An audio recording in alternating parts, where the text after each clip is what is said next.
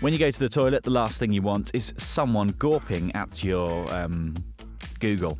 But what if they were wearing Google Glass and broadcasting your bathroom break to everyone online? This is just one of the many questions raised in this hilarious Google Glass do's and don'ts video by news website Mashable. But there are serious underlying concerns regarding privacy and the search giant's wearable computer. Etiquette expert Thomas P. Farley, who's currently working on a book of tech etiquette, says glass could potentially be very intrusive.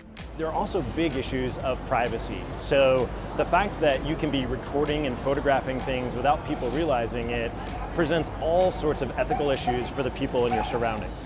I think there's a lot of curiosity right now about Google Glass. Obviously, it's in its initial rollout, so not many people have it. We don't see it out on the street yet, but people know it's coming. So there's a lot of curiosity about how to act both as the wearer, but also for the person who's in the presence of the wearer. And it's not just members of the public with concerns. 8 members of US Congress's bipartisan privacy caucus have written to Google's chief executive Laurie Blake, voicing their own questions about the privacy issues.